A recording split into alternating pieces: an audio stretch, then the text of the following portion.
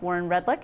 He is running on the Libertarian line, and he's joining us in the studio tonight to perhaps offer a little bit of a preview of what's to come. Thank you for having me. Are you going to show up in costume? I'm going to do something really unusual. I'm going to actually look rational and calm and talk about the issues, and I think given the way this is going, I'll actually stand out by talking calmly and rationally. You actually might, given the way this is going. I won't bash gays. I won't insult people. I won't call anybody names. And the way things are going, that's going to be a standout position. Okay, so let's be serious for just 1 second. When you have 7 people in 90 minutes allowing for opening statements and closing statements, it really doesn't offer for very much. How's anyone going to get a word in edgewise? I calculated that it's an average of 13 minutes. Oh. And my hunch is that when you add in moderator time and the fact that the major candidates may get more time, I'll probably get less than 10 minutes.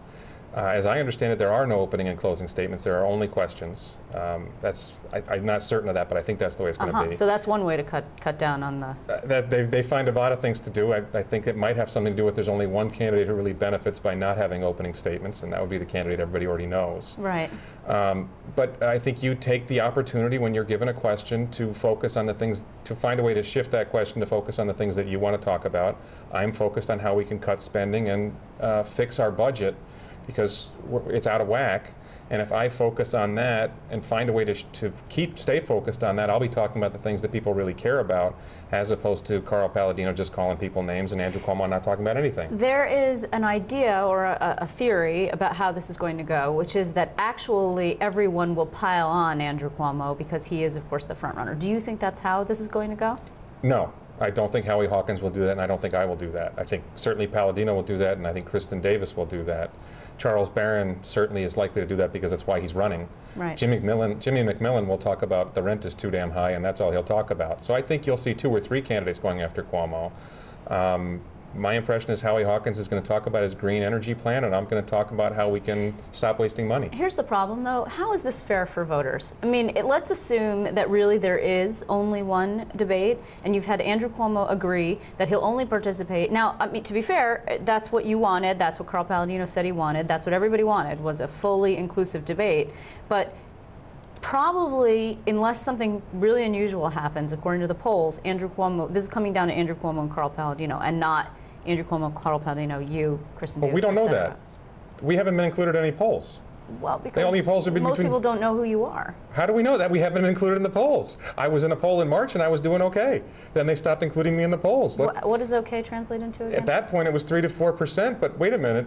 At that point I hadn't done anything. I've done a lot since then. It's hard to measure. And that was Cuomo versus Lazio and Cuomo versus Levy. Neither one of them is in the race anymore. Maybe we should have a poll that looks at how we're doing now. I've done quite a bit in my campaign so far, and I think I'm making a dent. Am I likely to win? No, it's a long shot. But I don't think anybody thinks Carl Palladino has a chance of winning at this point. So it really comes down to which political parties get the most votes to affect the ballot status for the next 4 years. And if the Green Party, Libertarian Party get 50,000 votes, we have ballot lines for the next 4 years. And what if I get 5–10% of the vote? I don't think that's unreasonable if I polled at 3 to 4% back in March. If I get 10% of the vote, that might be row C. That matters. Yeah, it matters. You would be bumping out the Independence Party if, in fact, you ended up on row C. Right. That'd be something else if you did that. You never know what's going to happen. But what do you think people can expect then? What do you think it's going to look like on October 18th? I think that I think it's mostly going to be boring. I mean, I think everybody's going to be waiting for Carl Palladino to say something stupid. It's kind of like watching a car race. They're waiting for the crash. I think Andrew Cuomo will be as boring as possible. I think Jimmy McMillan will be as outlandish as possible. I'm going to focus on my message and talk about the things that I think the voters care about. I think Howie Hawkins will do it his way. Kristen Davis will probably do something outlandish as well. That's her MO. But I think in the end, Andrew Cuomo will be boring and everybody will be waiting for Carl Palladino to make a mistake. And will he?